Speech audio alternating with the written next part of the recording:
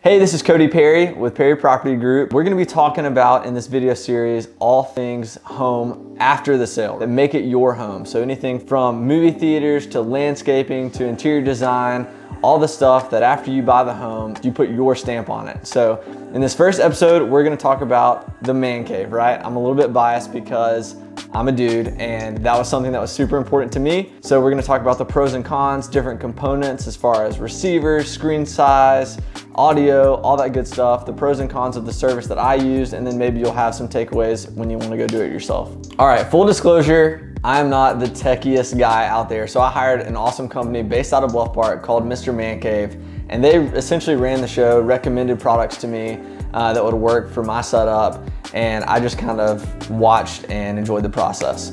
So the first step that I think they took was determining how deep of a room I had, and then picked a projector and screen size that worked within that frame. So I knew what size screen I wanted, which was essentially the biggest I could fit in that room. So they helped me pick out, what projector worked best, how to mount the screen, all that good stuff. And fortunately for me, I already had, when we bought this house, the audio installed. So we have Polk audio. So I didn't have to have an expense there, so it allowed me to get a little bit nicer of a projector. So the last component is the receiver, which I know pretty much nothing about, but the one that I chose allowed me to use Amazon Fire Stick, hook up an Xbox, all the stuff that I needed for me, and then I trusted the rest to the pros to wire it all up, hide it all in a room for me. That way I could just sit back and enjoy it. All right, pros of working with a vendor. Number one, I couldn't have done this on my own, or at least I didn't have the time to figure out how to do all of this on my own. Number two, they definitely would have, definitely did it better than I would have been able to do it as far as the cleanliness of hiding all the cords, making it nice and neat, precise, all that good stuff. One of the cons might be that I probably paid a little bit more than I would have if I'd sourced things on my own, but the convenience for me was worth it.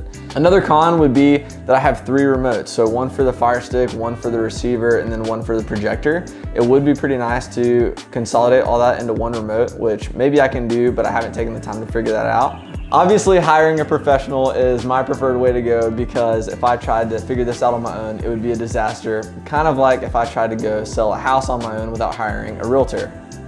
So I call it a man cave, but one of the reasons that we wanted one for our house was actually not because of me. It was for the family. It's a second space that we can go. Not in the living room. It's a more special experience now that we're not really going to movie theaters as much as we would like to. So we can go upstairs, have that full experience with the family, and just enjoy it together. All right, so thank y'all for spending some time with me and going over how to build a man cave. If you have any questions about how I built mine, feel free to give me a shout. If you don't have a place where a man cave is possible and this is something you want, give me a call. I'd love to find you a new home.